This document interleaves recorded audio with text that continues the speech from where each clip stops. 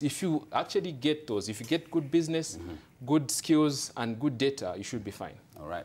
Charles Doe, thank you very much. Thank you very much. Thank you so much for creating time. Correct. You know, Mark, I was actually a student to one old man in Strathmore called Dr. James Murphy, and I used to be very good in doing this whole financial statements and stuff like that. So today I take it as a refresher course, I must say, and I hope we did not lose you there, of course, with all these numbers and talking about reporting standards.